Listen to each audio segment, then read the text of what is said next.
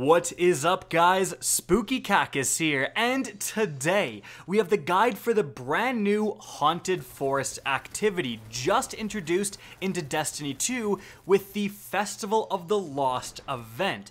This video is going to be showcasing everything you need to know about this new activity, how to access it and what it's all about, some stuff that may not inherently be obvious, and most importantly, a bunch of tips and strategies to let you guys consistently get 7 branches or above, because the Haunted Forest, if you are getting those high branch values, is going to be the best way to get Fragmented Souls, the brand new currency that's used to buy pretty much everything important within this Festival of the Lost event, including the 600 power masterworked auto rifle available from Amanda Holiday. And so, let's get started. But first, hey, I actually finally got some decent merch. Check it out in the description. Alright, that's it. So, the first thing you're going to need to do to access the Haunted Forest, because if you just log on, it won't inherently be accessible, you need to do the quest line to start off all of the Festival of the Lost activities. So you load into the tower, you go and talk to Amanda Holiday. She's gonna send you to IO to go do a couple of lost sectors. Once you do, you go back to her, and then she's going to make you do like one baseline Haunted Forest, and then kind of after that, you are going to actually be able to talk to her again, and you get a masterworked like 600, I think it actually depends on your power level, but you get a masterworked fighting lion exotic if you're interested. So it will come with a catalyst, and you actually increase its catalyst during this activity, during the Festival of the Lost, which is pretty cool. But that's all aside. Once you get that, you will also have access to the full Haunted Forest activity. So you actually start this activity off from the tower map, and as soon as you do, you're going to have this staging area, which we'll come back to, with a plate. Stand on this plate, and then that's going to start the activity. Now, as soon as this plate is all the way up, you're going to have a 15-minute timer, and then you're going to have a percentage of the current branch cleared up to 100%. Now, this is really where the activity begins. You're going to have to slay out on ads. Once you kill enough ads, it's going to go all the way to 100%. As soon as it does, no matter where you are, it's going to teleport you to a special location, and you're going to begin a boss fight within this location. Once you kill the boss, you're going to go back to another staging area, have to stand on that plate again, and begin branch 2, branch 3, and it continues like pretty much infinitely. So that is the baseline for this activity. Go through the infinite forest, or the Haunted Forest, kill enemies as quickly as possible to get up to 100%, kill the boss as quickly as possible so that you can get to stage 2 or branch 2, and then 3, and then 4, and then you keep continuing. Now, some tips for this. Number 1, this staging area. This is actually pretty important. When you're in the staging area, so as long as you haven't fully completed that first plate, it's not going to eat away at your time. So this is where you can go to the bathroom, get a snack, wait for your fire team members to all be ready, reload your weapons, charge your super. You can do a bunch of stuff in this staging area, so don't just immediately jump on that plate. Make sure everyone is ready, because your time, your 15-minute time, is going to be super important. Like I said, the baseline of the activity is pretty easy. Killing enemies, filling up to 100%, killing bosses, and then doing that all again for the next branch. But you have only 15 minutes to do it, so you need to ascend as many branches as fast as possible before that 15-minute timer wears out. Now, something important to note for how the timing works: once the time gets to 0, you don't actually stop or get teleported out or anything like that. It just becomes respawning restricted, so you as a team has to stay alive. If you guys all die, then you're screwed. But as long as you're staying alive, it has somewhat of a nightfall style respawn timer, so after 30 seconds, your teammates can get up, but before then they have to be revived. And if you're on wave 7, let's say, and you're at 50% and the time gets to 0, then the respawn restricted is going to pop up, but you still have an opportunity to beat that last branch to get to 100%. Then it's going to teleport you to the boss, and once you kill that boss, you will have completed this activity. So if you get to wave 8 with 2 seconds left, you're still good to go. It's going to become respawn restricted, so you have to play cautiously, but you still have the chance to be on wave 8, get to 100%, and again kill that wave 8 boss and claim the chest. Now speaking of claiming that chest, a little tip for you guys, when you do that, the bottom of this passageway, of this hallway, is going to disappear and you're going to fall into a pit with the invincible nightmare. Now, if this happens, actually just die.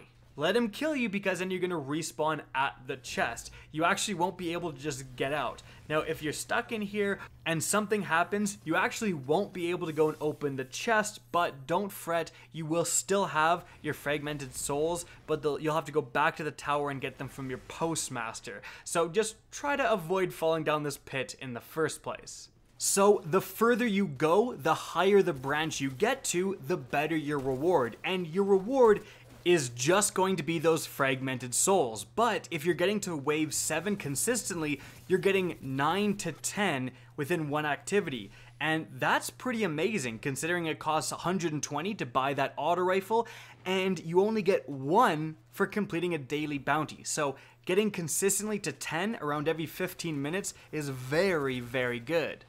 And speaking of fragmented souls, there's actually opportunities during the Haunted Forest run to get more than normal, because secret chests actually spawn as you're running through this activity. So sometimes you'll hear another branch of the Infinite Forest spawn, another location spawn.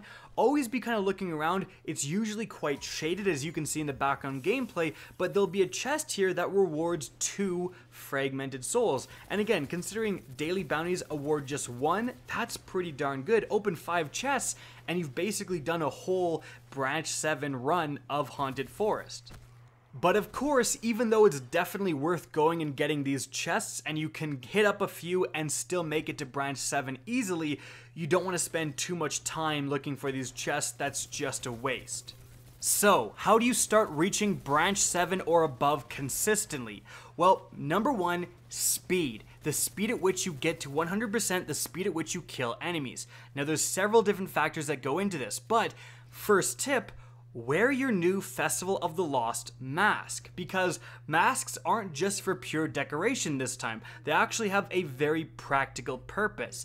When you have a mask on, you're going to have a chance to, when you first get it, equip a certain perk, and then you level up that perk the more nightmares you kill, the more bosses you kill within the Haunted Forest. So, you know, you're going to at first unlock Heavy Ammo Finder basically for it. Already pretty good. Then you're going to unlock, depending on what you pick, you know, the ability to heal when you get a precision kill.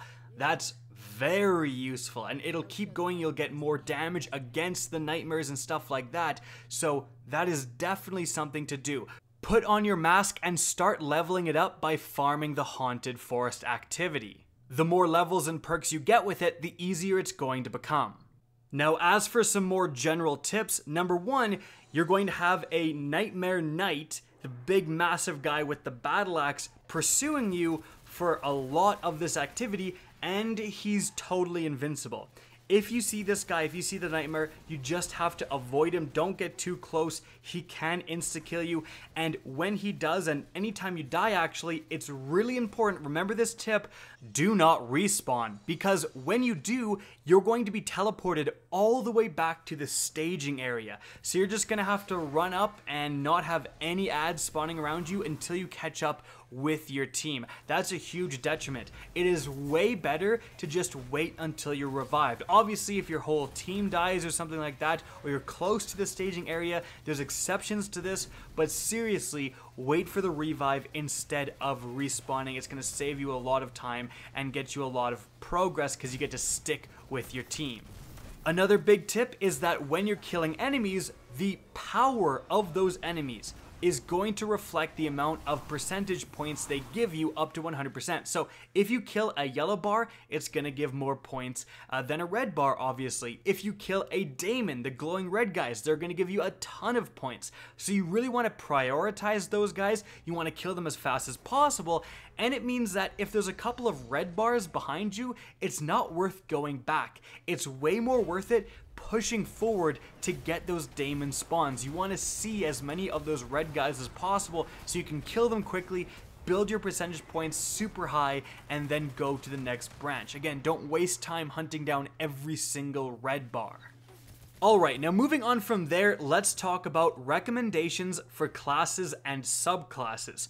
So, most importantly, to help with the speed, you need subclasses with supers that can kill a lot of ads. Ad clearing supers. So, stuff like Hammer Titans, Stormcaller Warlock, you have Tether, you have even new stuff, Sentinel Titan, Nova Warp Warlock, etc. Stuff that can kill a lot of enemies when you activate it is very important. And the only exception to not using one of these type of supers is if you are the one guy on your team using Well of Radiance. It can be helpful when you are fighting those bosses, and you're gonna have to fight many bosses. You know, it's not just one boss fight we're talking about 7+ to be able to pop a Well of Radiance, especially if you don't have the absolute best loot. If you don't have an escalation shotgun or something like that, it can be very useful to use a Well of Radiance, and then suddenly your decent full auto Badlander shotgun is doing a reasonable impression and still doing quite a lot of damage. So again, ad clearing supers with maybe one Well of Radiance. Now, definitely, it's very important to pair your ad clearing super with an exotic that's going to extend its duration or make it more effective against killing said ads. So, if you're using a Tether Hunter, make sure to be using the Orpheus Riggs exotic leg armor. If you're using a Sentinel Titan, the Doomfang Pauldrons. If you're using a Dawnblade, make sure you're spec'd into the attunement that's going to let you extend your duration for killing enemies, stuff like that. Now, unfortunately, some of those combinations, especially the Skull of Dire Ahamkara for Voidwalker Warlocks and the Crown of Tempest for Voidwalkers and stuff like that, those are kind of non-bows because you have to take off your mask to put on those exotic helmets, and I think the mask is more valuable, especially when you get it all the way leveled up. It's super, super good, so definitely that should be a consideration when choosing your class, subclass, loadout, etc. Now, moving on from there, weapon recommendations. Number 1, a primary that is masterworked. This is something that I don't see too many people utilizing recently. Yes, you have a good roll with Rampage and that's fantastic, but if you're not producing any orbs, you're missing out on a ton of super activations, and once you can start stringing supers in the Haunted Forest, it's really, really important, and it's going to make you fly through branches. So a masterworked weapon, the fact that you can produce orbs for double kills, which is going to be happening all the time, is very important. And if you have a whole group all using masterwork primaries, just your output in terms of supers is going to be considerably higher. Now, if you're thinking, hey, I'd love to do that, but I don't have enough masterwork cores, look to year 1. The recommended level of the Haunted Forest is only 200. You can bring your light level down substantially and still be fine. So using an old masterworked year 1 weapon like an Origin Story, a Midnight Coup, any of the raid weapons, frankly, that stuff is going to still do the job of producing orbs, and it's going to slay enemies just fine. Moving on from there, for secondaries, I would highly recommend, if you have it, the Escalation Shotgun. You can see in the background gameplay just how effective it is. I run in there with my Titan. I just use Melting Point, which, because it's a melee attack, it triggers Trench Barrel for the Escalation Shotgun, and I just melt enemies. It's bar none the best thing you can use. But if you don't have that, again, you're going to have to rely on that Well of Radiance a little bit more, perhaps use a good sniper, and then you can just put the well off to the back a little bit and then melt the enemy. There's really not too many places in the boss fight arena that the boss can really avoid you, and they tend to be looking at you as well, so you can just lay into them with something, again, like snipers. Moving on from there, as for heavy weapon recommendations, number 1, it's gotta be the Sleeper Simulant. It is frighteningly effective against bosses, but also very effective against the daemons. As you dive further into the Haunted Forest, and your branch increases, the enemies are going to get a little bit harder. They have more health and so on. So being able to just snipe the crap out of those daemons with a sleeper shot, and still, even at like a branch 7, they're almost always a one-hit kill if you get a precision shot for the daemons. So you're just going to be able to breeze through them, and it is a very effective weapon to use. If you don't have it, the Whisper is fantastic. Obviously, if you don't have that, stuff like a rocket launcher with cluster bombs, that's again going to be good against a group of ads or the boss himself. Legend of Acreus also actually would not be terrible. And Tractor Cannon's not a terrible idea if your other 2 teammates are using the Escalation Shotgun. Now, something else you definitely want to be aware of is that as you ascend in branches, you're actually going to get modifiers. So make sure that every single time you get to a new staging area, you check the bottom left corner of your screen and see if attrition is on, which is a very common one. It makes it so that you don't actually really heal. You have to kill enemies and they drop little healing orbs. You have to go over that and pick it up.